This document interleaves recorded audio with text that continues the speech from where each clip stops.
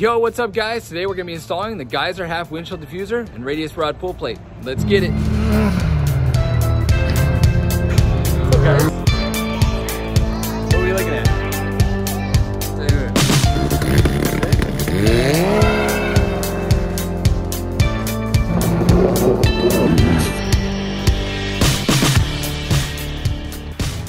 First thing we're gonna be installing is the windshield diffuser. So let's unpackage it and see what we got.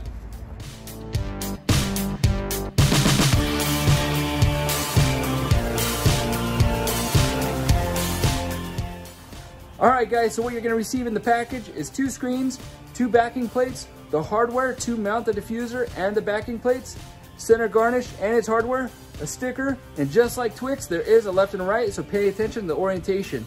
What you're going to do is you're going to take your backing plate, put it on the back side here, put it underneath, put the hardware through the front, tighten your hardware, and move on to the center garnish.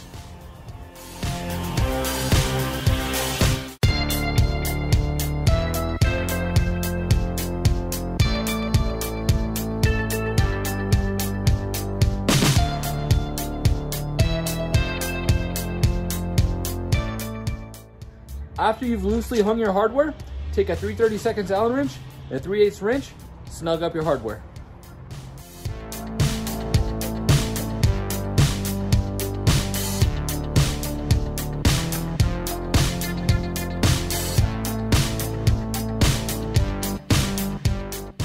Now that we've completed tightening up all the hardware, we're going to be installing the diffuser, test fitting it, marking where we're going to be drilling our 1/4 inch hole, installing the hardware, and completing our install.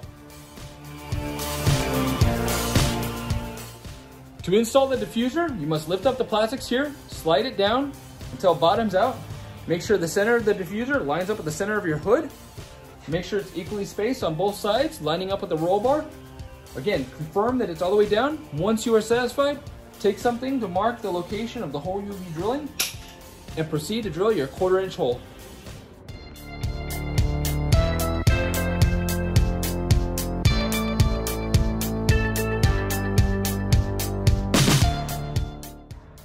Once you've completed drilling your holes, clean off the area of any debris.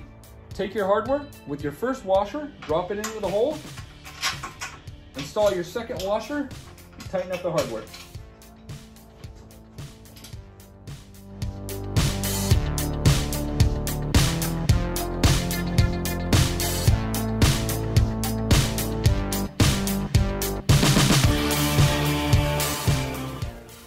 Next, we're going to be installing the Geiser radius rod pull plate.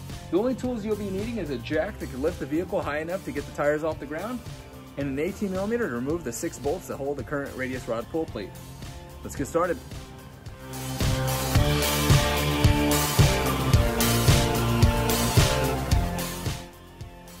And so the key to this installation is to jack the vehicle up just to where the tires are touching the ground, which will enable you to remove the pull plate easily and install your new pull plate with a little bit of work.